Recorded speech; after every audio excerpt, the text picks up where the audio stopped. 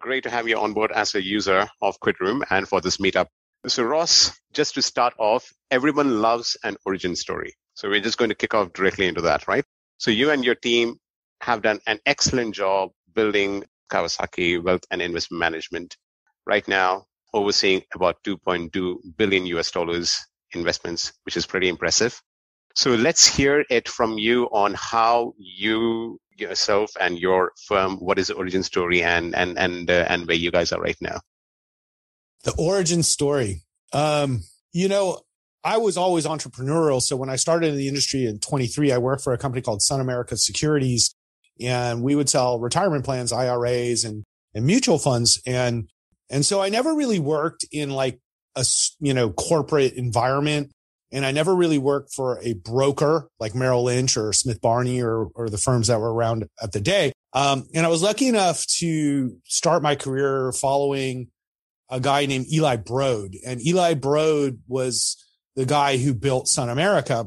And he ended up becoming a billionaire and one of the most successful, business people in America. And having that young entrepreneur experience, but also a little bit from a distance, but just watching somebody build a massive firm and really solve a need, which was retirement planning at the time.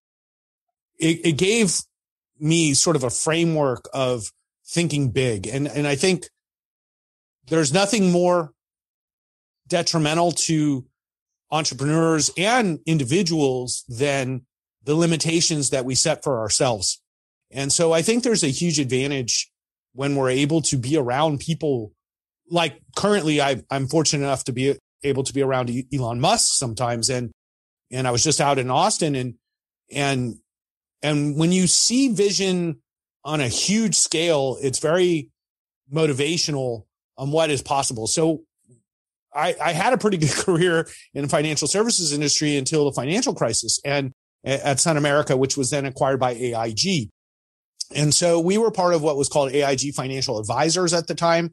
And I was running several hundred advisors. Actually, by the time I was 28, I was managing over 250 investment advisors. Well, at the time, they were brokers, actually. There was no investment advisors then. So when the financial crisis hit, it was like this moment of like everything that will never be again. Kind of like the pandemic, but for finance. And so my partner and I, it started around me and I was like, okay, it's time to start a new brand. It's time to go out on my own. And then, my partner was sort of the top person who worked for me at the time. And I was like, we should team up and we should start our own business and start our own brand. The brands won't matter anymore. The AIGs and the Merrill Lynches and the Bank of Americas and the JP Morgans, people know that these firms don't really care about their well-being. And if we start as a fiduciary and sort of in hindsight, a lot of our thought processes and my thought process at the time, I guess people call fairly revolutionary, but it seemed obvious to me, which was we decided to build our firm instead of managing, bricks and mortar, which I did. I had 15 offices to have one office and to use the internet and social media to grow our presence and to create the perception of being a large firm through having a great website. And then I had a college roommate from Penn who was a programmer, and I went out, he was in Hawaii living a dream life. And I went out there and I said, come back to LA, let's build technology around finance. And I talked him into it, which was a miracle because he was living a pretty dream life.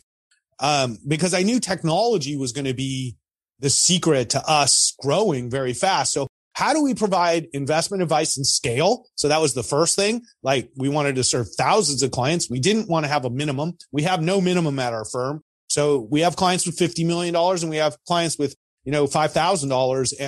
And we like to say that we provide the same level of service no matter how much money you have as a client. So this was a big challenge that needed to be solved through technology, as well as active portfolio management in a way in scale that would give our clients better rates of return. And so one of the things that made us different from many of the firms is we didn't really want to buy models and we didn't really want to buy broad indexes. And like we like buying stocks. And so, I'm a stock guy. I buy stocks for my clients and we still do this day own individual stocks as well as indexes too, but we're stock pickers and we've always have been. And that's allowed us to have very good results over the last 11 years, which have been wonderful for the stock market, up until recently. And so my style of investing, has been fairly rewarded over the last decade, being an individual stock picker and focusing on technology. And so that's our origin. You know, we were sort of born out of the financial crisis, and we were sort of we were the first firm on Facebook. We were the first firm on Twitter. We were the first firm on Instagram, first firm on Yelp, the first firm on TikTok. We're on TikTok now. It's absurd what we're putting on TikTok, you know. And so for us now, we're probably one of the most followed firms in the world.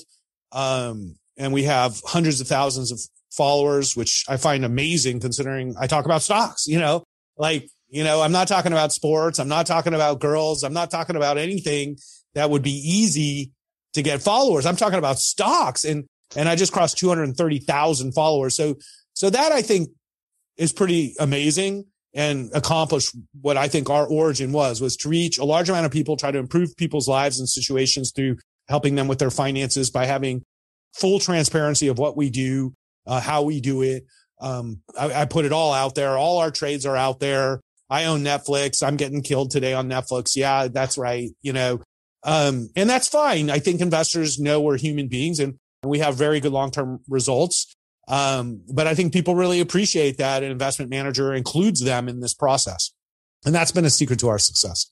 See, I love how candid you are. And you know what? I can see that even in your Twitter posts. I mean, no bars around that. And that's perfect. That's amazing. I mean, that's exactly what you want. Yeah, I wish I was 100% right. Boy, that would be a lot easier job for me. It is. But I want to actually pick on two things that you have mentioned there, which is basically you are a climate activist and you're a musician. Yes. I want to actually talk about that in terms of investment perspective, that I'm sure, because anything that you do and anything that you believe in as a core, it does show in the company that you run and the company that your team runs. So how does that impact the style of investment that you do and the investment choices that you make?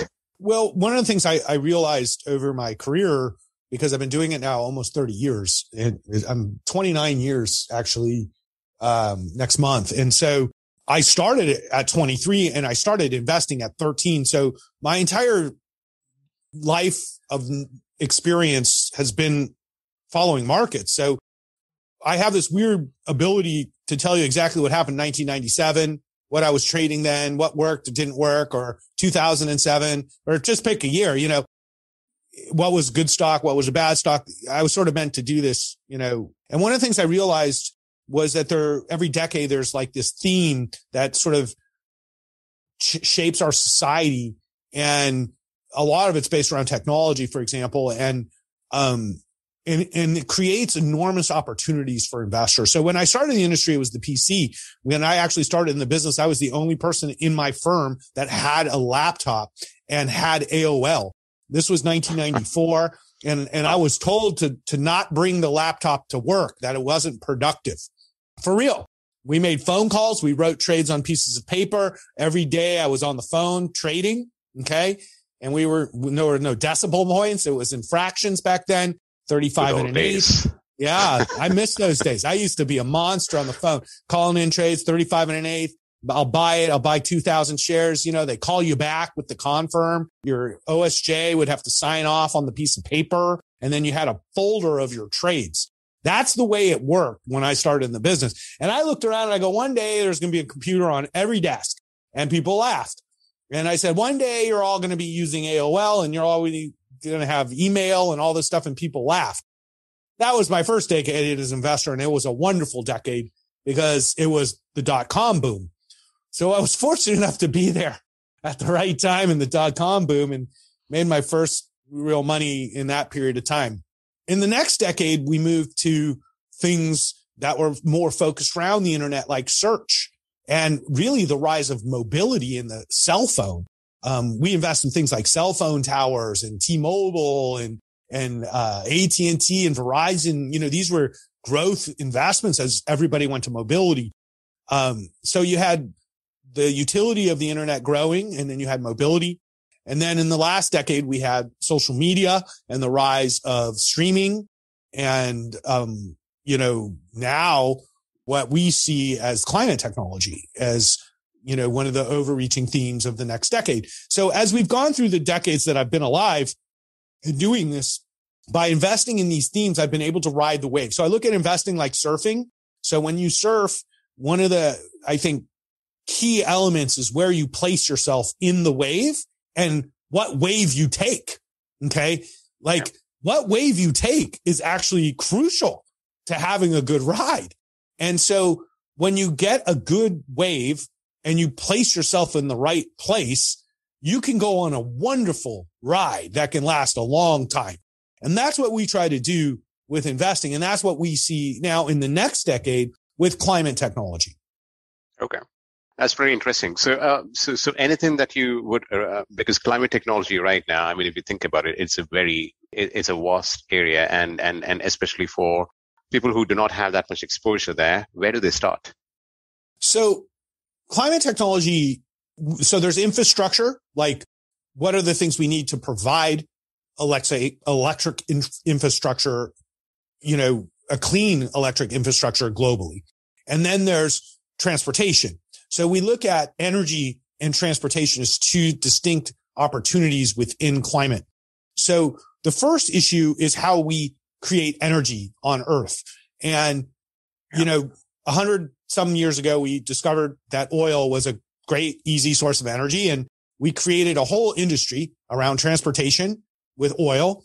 And that industry created the original wealth of America. So the original wealth, the Rockefellers and the Carnegies, what did they do? They were in transportation and energy. So that was sort of like the secret to what built America. Like when you think about JP Morgan, what he financed was railroads. Like, so it was like transportation and energy have always been just these like bedrock industries of America that are the core for growth. And that's across the world. So any growing economy or any society needs transportation and energy to succeed. Yeah. And so that's crucial. So if I'm an investor and I break this down, first, I want to look at, what is the source of energy? So we're building a new infrastructure around electricity. So who's really doing that and what's the best way to do this in a clean energy environment? And what our opinion is it starts with solar power. Solar power to me is the most obvious, simplest solution for clean energy. Okay. And the technology in solar has gotten substantially better in the last 5 years. So if you look at 5 years ago, what it cost and how hard it was to put in solar to today and the costs and the returns to put in solar, it's day and night. So for the first time now in the last year or so, it's more profitable to actually do a solar farm than to start an oil well. Now with the war in Ukraine, that might have changed the dynamics a little bit temporarily, but in the end, oil is only profitable through conflict and things that elevate the price unnaturally, because the actual natural price of oil would be much closer to $60 a barrel if it weren't for war and conflict. And those conflicts are created by the oil producers to make money. So don't be confused. Russia is financing its war through higher oil prices. They know, just like Iran and Saudi Arabia knows, every time they fire a missile and every time they start a conflict, oil prices go higher and they make more money. So oil has become one of the greatest sources of violence and unrest in the world. And why? Because it's super profitable. So as we build an electric infrastructure, it's a direct threat to the enemies of the world. So that's the other byproduct of solar. So now it's more profitable to put in solar, and it's also better for the world. Okay. So when you think about defunding Russia, okay, there's an easy way to do that is you get off fossil fuels. Okay. And as we've seen in Europe, Germany has no ability or desire to get off fossil fuels. And now that's being highlighted. Now, there are many other options that Germany might have, like nuclear power. That's another source of clean or alternative energy that now we're starting to look at again that has enormous potential. And because of our fears from events that have happened long in the past with technologies weren't even half as good, we haven't built a nuclear plant in this country in 30 plus years. So when you think about alternatives to, oil, we have solar, we have nuclear, and we have other renewables like wind and water, geothermal. And so when you look at all these sources, the idea is what are the ones that are going to be most profitable and easily deployable? So we have an investment that we've made great money on in a company called Next Era Energy. Next Era Energy is the largest provider of renewable energy in the United States. And it started out as Florida Power and Light. It was just like a regular power company in Florida. And they were like, the future is renewable. And they took their profits and they started reinvesting in solar projects. And they now have become this massive renewable energy company and hugely successful. It's one of our core holdings. So, that's one solution. Another solution is the residential solution, which is states like California are going to require solar on every house over the next 10 years. And so residential solutions like Sun Power are opportunities. Solar Edge, which are the inverters, which are the brains of your solar array and project. Batteries, which are crucial to storing energy, another area, infrastructure investment that is huge potential, along with the materials and the commodities that go into all these things. So you can go all the way from the commodities all the way on through to the different ways we can deploy the energy, and that's the infrastructure side. So talking about the infrastructure side for a second, because there was a question by one of the investors who's I'm sure attending this session right now. So it was more about the infrastructure, but now he was connecting this with EVs. Right. So now, right now, I understand exactly why you're being bullish about solar energy. It completely makes sense. But where we are at this point of time, the charging infrastructure is not where it is supposed to be. Most of the energy that is being used at this point of time to fire up EVs are actually from fossil fuels. And as a matter of fact, it is more unsustainable at this point of time. So this is exactly the view from which the investor was also coming up. To quote him directly, want to know more about investing in EV charging infrastructure. How can we do this? As well as in most of the countries, charging infrastructure is being installed in order to enable EV adoption. And the number of EVs being still low, maybe not in the valley, with a smiley, of course, and the growing ESG concerns related to battery production combined. I'm struggling to understand how exposure to the sector can promise gains in the medium term. Yeah. So I've been spending a decent amount of time on actually charging infrastructure myself because I've been fascinated by the Tesla supercharger network and its value within Tesla. And I feel if it was spun out of Tesla as a separate company, it could be worth like tens of billions of dollars, because Tesla has built such an effective and amazing network of superchargers, knowing that infrastructure was going to be crucial to the mass adoption of Tesla. So there's nobody better at running charging infrastructure than Tesla. And the way the system works is amazing because it knows your car. You just drive up, plug in. You don't have to even put a credit card in or anything. It knows and charges you. And we've been looking at the numbers, and I asked Elon this and he answered me, and Tesla's making, 30% gross margin on their charging and a 10% net margin on their charging. And I think it's probably higher. And then you think about scale, 10, 12, 13,000 charging things, and they could probably double that, easily. And all of a sudden this business looks amazing. Okay. Now the problem is the other charging companies. So the other charging companies, whether it's EVgo, Blink, whoever, the infrastructure that they've built isn't that great because things like billing don't even work that well on these things. And so there's a tremendous amount of service that's necessary on other charging systems, and they're constantly broken and they don't put in enough of them.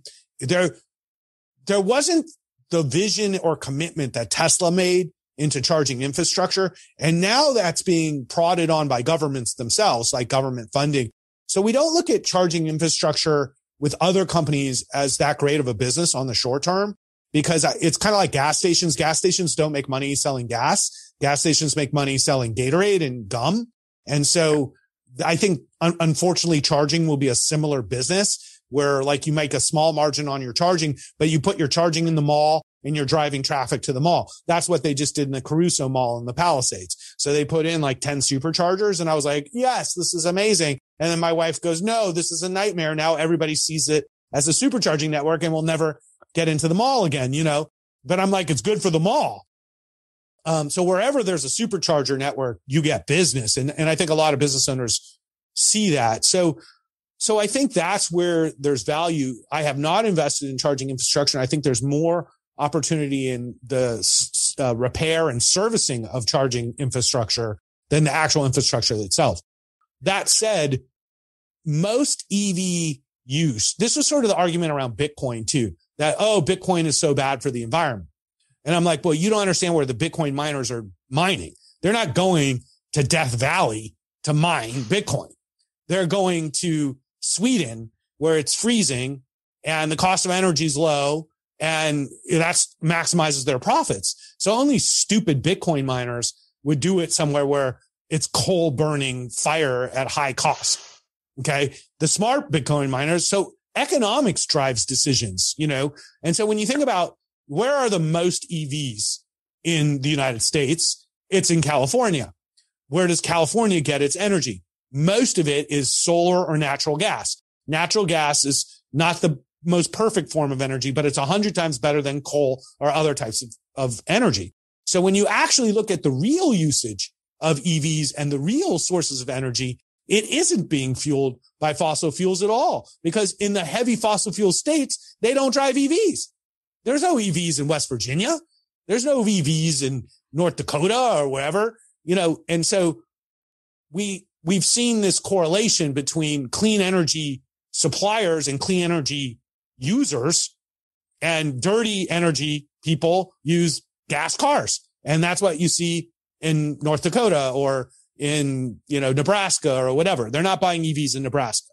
Okay. So that's just where the sales are. And you're seeing the same thing in Europe, where gas prices are just so high. They're just so high. And so many of the countries went to hydrogen solutions, which are not that great.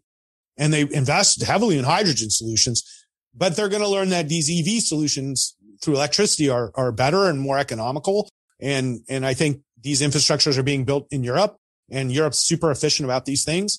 And I think with the war and the high cost of energy, there isn't any greater time to look for alternatives than today. And that's what's happening.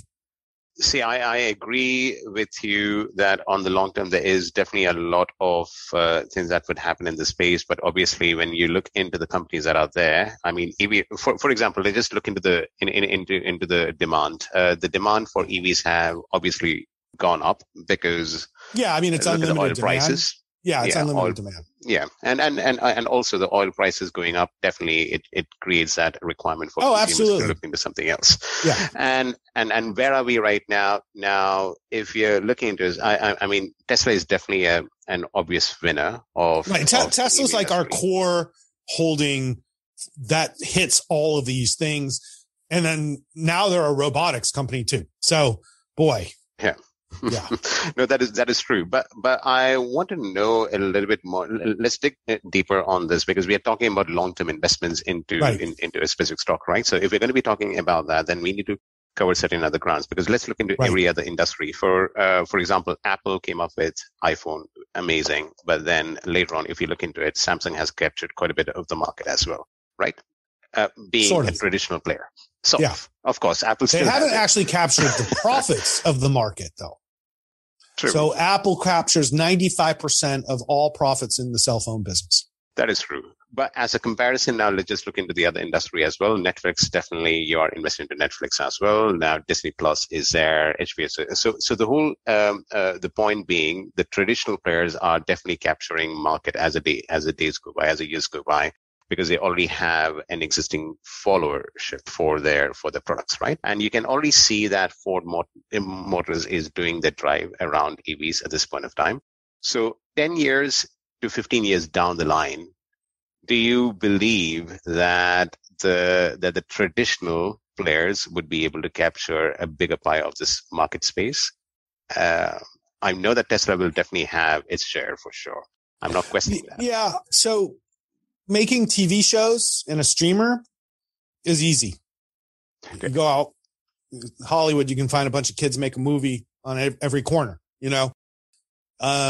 there's no barrier to entry to streaming. Like I can start a YouTube channel And this is kind of what's hurting Netflix, right? Because like YouTube is actually what's hurting Netflix is that there's so many viewing options and there's no barrier to entry. There's only so many eyeballs and the eyeballs are now spread. When you look at a company like Tesla in cars, right? Like everybody needs a car. We know how many cars are sold every year and we know how many cars are on the road, right? Yeah. So the question is, well, can we make EVs? And so every EV from any company that's being made right now is being sold. So like if Rivian can make 25,000 cars, they'll sell all 25,000. If they can make 50,000, they'll sell all 50,000. The demand supply imbalance for EVs, there has never been a bigger imbalance because there's such a huge advantage, not only in cost, but in actual performance in owning an EV. So a Rivian truck will be much better than a Ford gas truck. A Ford Lightning will be much better than a 150. You see what I'm saying? So the question is, how much more am I paying for that car versus the gas version? But the demand is there. So let's just assume the demand is there. So no company that scales EVs successfully will fail. You see what I'm saying? Like if they can scale EV production, the business will come from the gas cars. It's never going to come from Tesla. So somebody isn't going to say, I'm going to buy a Rivian instead of a Tesla, and that's going to hurt Tesla. What it's going to be is that all the people who own gas cars are going to say, I want to buy an electric car and which one I'm going to buy. And if these other companies actually offer models, they'll sell them. And that's what Ford has learned. This is what Porsche has learned. Porsche is learning this big time. They're selling a ton of Taycans and they're great looking cars. The technology is okay. But when you go to the Porsche dealership, they say, this is not a tech vehicle. This is a vehicle for people who want to drive. That's what they say, but it's an EV and they're selling every one of them. And so who's losing? The gas 911 is losing to the electric 911, basically. So I think from a perspective of competition, one must fully understand that this market will grow so quickly. What percentage Tesla owns of that market might not change, but the overall size of the market will grow dramatically based off how many units can be produced by all the players combined. So the real question is, how many units can be produced by all the players combined next year? And if you can produce a car, I'm investing in it. So one of my investments is in Polestar. Polestar GGPI is one of the few EV companies that's actually producing vehicles in some level of scale. Okay. They did 29,000 cars last year. They're hoping to do 65,000 cars this year. They're Volvo and Geely backed, excellent manufacturer of vehicles. They have a great business plan. They're manufacturing new EV vehicles and now in scale. And so we'll invest in that. I'll invest in Ford if they can prove to me that they've got a better business model than the dealers and they can make these cars. But I want to leave you with this thought. Making an electric vehicle is not like making a car. Okay. It's not. It's like making an iPhone. And Apple isn't going to Ford and saying making a car. Apple's going to Foxconn and saying make me a car. And Foxconn's like, okay, but we make phones, So if you have a phone expertise, unfortunately, that doesn't help you that much because you got to make a phone really durable and drive. So what Elon's done, I don't think people fully give credit for enough.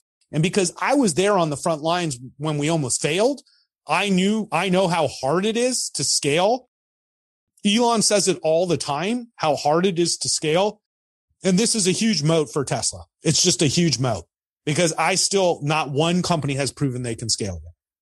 So Ross, this brings me to the other investor questions that have been flowing. So one is obviously, what is your 2030 price targets for Tesla? Because you're definitely all in for Tesla. Look at price targets. Which completely makes sense. Yeah. Price targets have no value. It's like 2030. Like, let's think about 2030 for a minute. Okay. It's 2022. Now, if you would have told me a year ago, there'd be like an all out war in Europe and that Russia is somehow getting away with like genocide on top of the fact that China is like locked down half the country over a few people with the sniffles. And supply chains are like the biggest mess I've ever seen because of this. It's like, I would have told you, nah, that can't happen. So I'm a big believer. Any attempt to even quantify what the future is going to look like is just like a misguided waste of energy, So it makes sense. So Ross, I think the better question is, will Tesla be a dominant company in 2030? And the answer is for sure. How dominant it will be is the question. How dominant they will be. So that they're going to be a robotics company, like they're going to be pumping out robots and all kinds of crazy stuff that people can't even imagine, Absolutely. By 2030, what they are going to be producing, of course, there is going to be an idea, but in terms of exactly what it is going to be, yes, the future has a lot to say. And then obviously you're right about the supply chain issues, as well as also, at the end, availability of materials as well. Right. It will definitely have an impact. So that brings me to another question, which was about, currently, we do see that the supply chain concerns are more or less like a short-term issue. No. But yes, the long-term effects of that for investors. No short-term issue here. So I have lots of people who do business in China, including my wife. And so China's real good at manufacturing stuff and such. But for 2 years, companies have been jerked around by a different policy. And the Chinese people call us from the factory saying, I don't know what's going to happen next week. We don't know if the government's going to let us work or not work. Like Chinese people are really unhappy right now. It's really hard on their society. This approach is not working. And so supply chains are being redone now. So companies would be negligent to rely on China now 100%. And we started this under Trump a couple years ago when Trump just created all these problems and companies just had to look at other supply chains because of the tariffs and all the nonsense that was happening. And now we're like, dude, can I really rely on China every month for shipments of stuff? Because every day I get a different phone call about a different problem with the factory in China. And so companies are looking at alternatives, and that's not going to change. I've been invited to like 3 or 4 factory openings in America. I've been doing this for 30 years. I've never been invited to a factory opening in America. And we're opening tons of new factories in America. It's wonderful for the American economy. It's bad for inflation and globalization. Okay. And so the supply chain issue is going to be a 5-year rejiggering of everything. And that's what I think is happening right now. We cannot continue to rely on Russia for energy and wheat and minerals. We cannot have 100% of our strategic interests relying on China. And I think everybody gets this now, including our government. And so companies were investing in like MP, which is Mountain Pass is a mining company here in Nevada that makes rare earth battery materials and soon to be a magnet factory and production facility. And Biden goes out there and he's like, this is national security. Like we need our mines to produce lithium and produce more stuff because we just can't rely 100% on China. You cannot make an EV without China today. You just can't make one. Absolutely. So I don't think it's a short-term issue. I think it's a medium-term issue. I think what the world will look like in 5 years and the way we do business will be drastically changed. And it reminds me a lot more of the 80s that we're going to, where the West will do a lot more business with each other and the pariah nations, and China still has to decide which way they're going to go. I don't think China's going to go the way of the pariah nation. I don't think they're going to go the way of Russia. I think if anything, China will hopefully move more towards the West now that they're struggling, and realize that supporting these horrible governments just for oil is probably a short-sighted strategy. And I see them making an even bigger push to get off gas and other forms of energy because they use so much energy. So China, I still see being a leader in EV technology and clean energy technology also just for their own economic interests as well. So I suspect that the world will be very different in 5 years. It will cost more money over the next 5 years to do this, but we will end up with a much stronger country with a much more wealth being kept here. And the upside for Americans is huge, I think. That's very strong views. And I mean, it kind of sucks for the emerging markets, I hate to say, but you know. It makes sense why, and right now the current supply chain and the pressure that it has put, it makes sense for everything to be redefined and realigned to make it more dependable. Because again, a risk in supply chain on even medium term risk is something that you have to seriously think about to completely redefine exactly how it looks like. Well, and that's why Tesla's building robots, because they know that the future of labor in the United States is very expensive. So it costs us, let's say $30 to $50 an hour for manufacturing in the United States. And so if I make manufacturing twice as efficient, then my actual cost doesn't go up.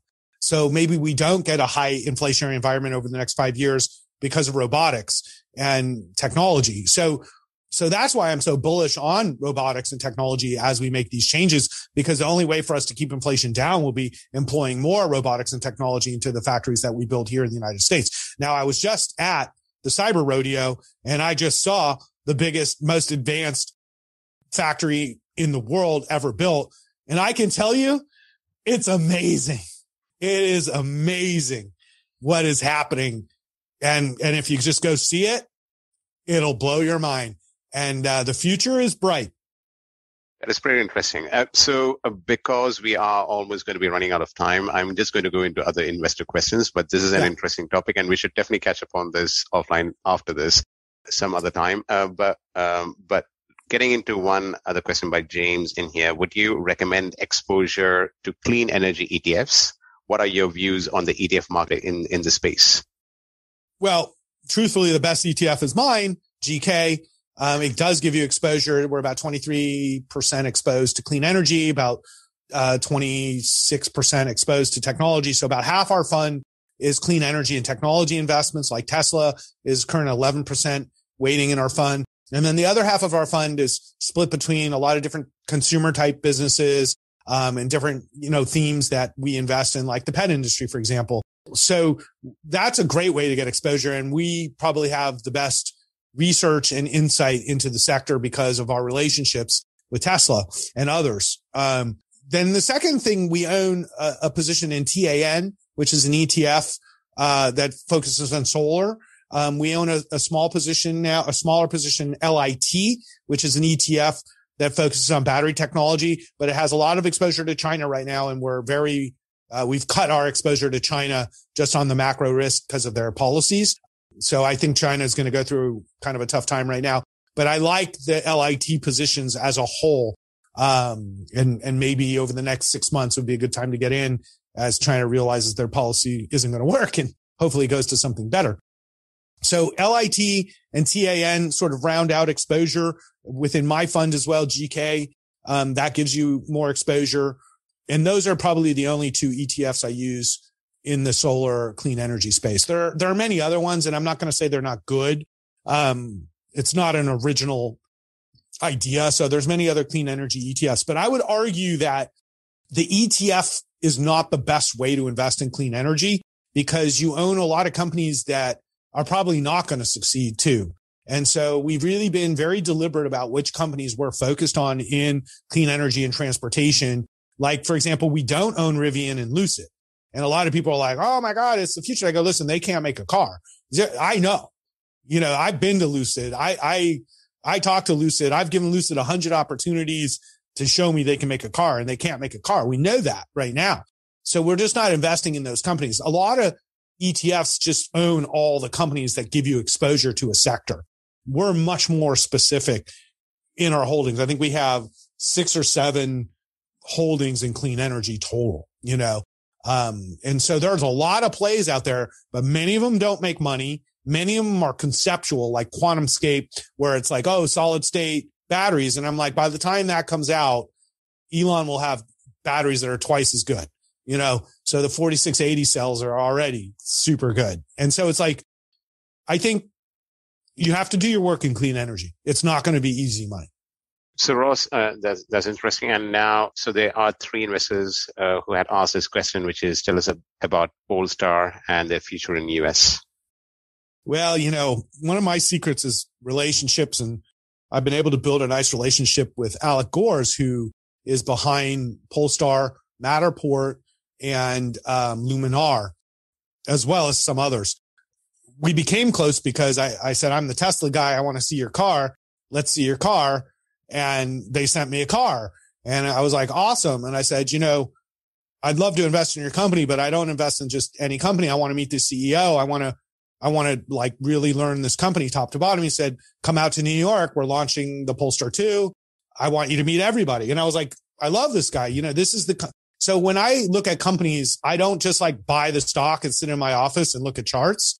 Like I actually go harass the CEO about his business plan, and it's like, I want to meet these people. I want to have a beer with these people and see who they are. Like when I'm around Elon and their team, like it is such an insight into the whole company, So every company I invest in, I spend a lot of effort getting to know employees and management to really understand the culture and the dynamics of that company. And Polestar opened up the whole thing to me. So I met everybody at the company, the president, design, their whole business plan. I've gone through a top to bottom.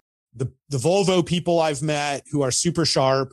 They've got the China connection. So they've got the supply chain issues, I wouldn't say solved, but they have the best bet with supply chains because of their Geely, investor. It really gives them that advantage. And then what I like most about Polestar is they didn't try to do something different. They just copied Tesla. They built an app that's the same. All the cars are basically lineups that'll be similar to Tesla type cars. The designs are different. So I like that. It's something different. They didn't copy the design, but the style of the business, an app-based direct sale business. And they didn't leave out the full self-driving component because Gores is also invested in Luminar, and Luminar is the best solution for full self-driving other than Tesla's. And Luminar is partnered with NVIDIA, which is one of our top holdings as well, which makes the awesome chips for full self-driving. And Polestar has a solution for full self-driving that they're very confident about. So we're seeing the orders now from the car rental companies. So that's what's happening with Tesla. And now with Polestar, which is when you have an app-based GPS, full self-driving suite of technology in your car, it's real valuable for rental cars because they can track everything you do. It's got cameras everywhere. It's a super efficient and profitable rental car. And the rental car companies are short on cars. They're like, why not just buy all EVs? So what's happening is at Tesla and Polestar is that every low end version of the car is going to be sold to a car rental company. So if you want an EV, you better get your order in because you're competing against the car rental companies. So Polestar has these relationships through Volvo with car rental companies. They already got one order and I expect they'll get more. And now they're also a global company. So they're only trying to sell 30% of their cars in the United States, 40% in Europe and 30% in China. So they have the global footprint already, and they're using Volvo dealerships for service and sales to back up the app-based. It's just a perfect business model, great execution, not trying to reinvent the wheel. Lovely car. It's a solid EV. It qualifies for the credits, and they can produce them. And so if they can produce 60,000 cars this year, that's a huge win, huge win. And then Polestar's goal is to get to, I think it's about 250 to 300,000 cars in the next 3 or 4 years. And if they achieve that in profitability, we think Polestar's a $50 stock. Pretty interesting. Thanks for your views around that, Ross. And that brings me, it definitely adds up. But Gores is a good guy. He's not a shameth. He's not one of these SPAC guys. He puts his money where his mouth is. It's his money. He's a guy who makes money for investors. So I think the SPAC industry's gotten hammered because so many kind of crooked people jumped into it. Gores is a legit player. And boy, you want to invest with this guy. He's super successful. Interesting. Thanks, Ross. That's very helpful. And that actually that can be expanded into the question that John Rollins has asked. which is about what sort of EV stocks do you include in your investment portfolio. I mentioned it is not just EV manufacturers, but also other industries affected in the EV transition. What industries are in your focus as well? So the whole thing. I own a little bit of this Arcimoto, which is, little EV vehicles for government, for post offices, for delivery companies. They make a fun 3-wheeler, but they're inexpensive. It's like last mile solution EVs. So that's Arcimoto. It's like a $4.50 stock. They're a little bit low on cash. They got a new factory they just opened, in Oregon, and they're scaling production now. But we love micro mobility and that solution. When you look at the EV business, like components, or really for us, it's batteries. So batteries is really the area of the business I think is most opportunistic, less so from the mining side and more so from the manufacturer and production side, cell production, there's a chemical process to make the metals into the materials needed. Magnet production, which is MP is working on. Magnets are used in EV engines, motors, sorry. And so the magnet production is super important and needs to scale massively. And that'll also be done here in the United States. But most of the things that go into, when you look at an EV and you tear it apart, the biggest thing is the battery. It's all about the battery. And that's where I think there's money to be made, is in battery and scaling battery production. It's super hard to do. Very few people have succeeded at it. Cell production is a great business that we will be cell constrained forever. We will be commodity constrained for some time. So there's a lot of money to be made in the process of making and producing batteries. And batteries are the most crucial element of transportation and energy because of storage. And so storage is really the secret to this all. And another reason why Tesla is so far ahead, because they have the new 4680 cells, which I was just playing with. And it's like a game changer. It's just a game changer, these cells. It's literally like, I don't know how to compare it. It's like going from an analog phone to a digital phone, but with battery technology.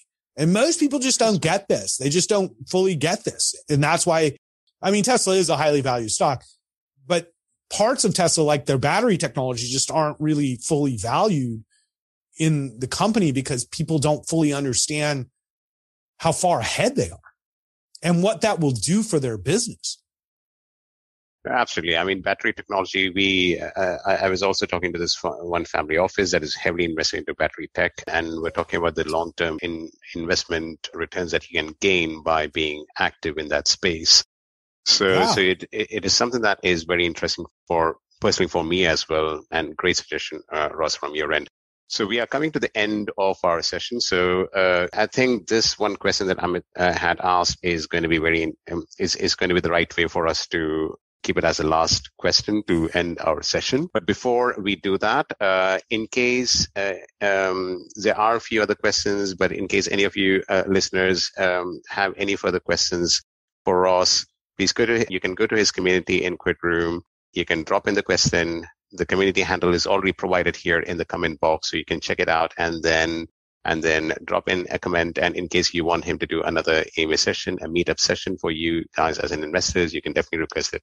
Of course, Ross, if your time is available, then you can fix it accordingly directly with the investors. If people care, Absolutely. Yeah. So I'll leave it with you to handle with the investors moving forward from there. But one final question, which is, so the question is about, do you see any stock bubbles in the sector? I would rather say let's focus only on what stock bubbles to focus on, which might be problematic, and what sort of stocks to avoid, and what are the key risk indicators for now. So, the market's been pretty brutal this year. So if I feel like a lot of the bubbles have been pops, we got a lot of popping going on right now. Some of which creates opportunity, and other of which is just, it was time for these companies to come back down. So what I look to avoid is companies that have no path to profitability. So one of the things as an investor that I try to teach people, and especially at my firm, and there are a lot of great ideas and there's a lot of companies that are working on great ideas. And, what comes to mind is like, we've been looking at these like psychedelic companies or, another example where they're doing research and there's all this potential, but the companies themselves don't even really have a product on the market. Biotech is a little bit like this too, where you're just kind of investing on a concept.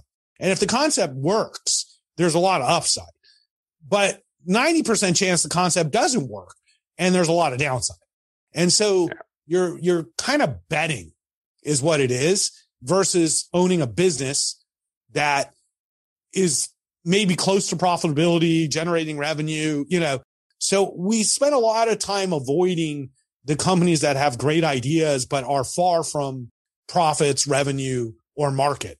And there are many of those in the battery tech space. There's many of those in the EV space where it's like, Canoe, we've got this, a Fisker is a perfect example of a company that, we have this design and our plan is we're going to outsource everything and we're going to go into production this year. And now we've got all these supply chain issues. And I guarantee you they'll never produce a car. It's like, they're just not going to produce a car. And it's like, people are like, I have clients who are very close with Fisker, but I'm like, dude, I'm telling you, they're never going to make a car. It's hard to make a car if all you did was make EVs. Okay. But they've chosen to outsource everything. And that is not the way to make an EV. Okay. Actually, that's the wrong way to do it. Okay. So many of these companies will never come up with products. They will never come out. The technologies like companies like Quantum State, I bring to example, super cool technologies, great ideas, and their time frame is in the next 5 years. And as I was saying earlier, trying to predict 5 years in technology is a waste of energy. What's going to happen with traditional batteries in the next 5 years is going to be amazing. So will Quantum State's technology be that much better 5 years from now when they actually exist? And the chances are no. And so as much as these things have potential, if they're not selling products on the market today, I'm not interested. Maybe it's close to profitability or revenue. I'll look at it, but beware of the concepts stocks, the great idea stocks, this is going to be a great idea. Well, how many of them did they sell last year? 0. Well, I'll pass. Makes sense. So I think investors need to look at companies that have real products on the market and real opportunities to grow their revenue meaningfully. We are looking at a lot of companies that could do well, but we just wait until they actually are. I would rather pay more for a company and know that their certainty of survival is much higher than make a little more money, but also risk, 100% loss or a pretty devastating loss. So I think it's important to find more mature companies, not per se the newest, greatest idea. Makes sense. And Ross, great to have you on board.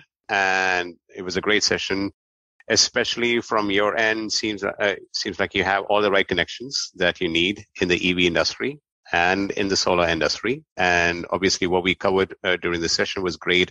It shows exactly how forward thinking you are, especially around solar energy and around EV as well as also battery tech. So these were the three main takeaways that we got around the long-term investment scope around these market spaces and how you specifically are also very actively putting in money into that industry. So great chatting with you. Have a good day ahead, and hopefully the markets are going to treat us better now. Yeah, they will over time. Thanks. Over time. Yeah. Great. Cheers. Bye. Thanks.